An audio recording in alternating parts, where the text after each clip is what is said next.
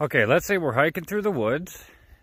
We've lost our sense of direction and we're not quite sure what time it is. We need to figure out which direction we're traveling.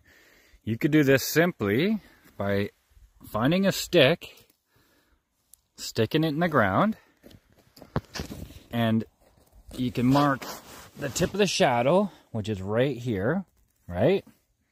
So we're gonna make a mark right here with our finger. And then we're just gonna wait. We're gonna wait about 15 minutes and then we're gonna make another mark.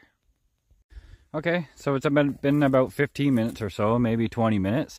And as you can see, the shadow has moved. So now what we do is we're gonna make another dot right at the tip of this shadow. So now we have 2 dots.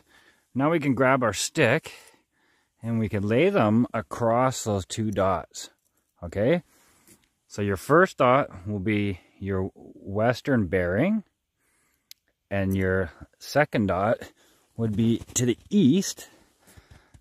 So from there, if we wanted, we can take this and kind of make a cross here. And we know now this direction over here would be your northern bearing.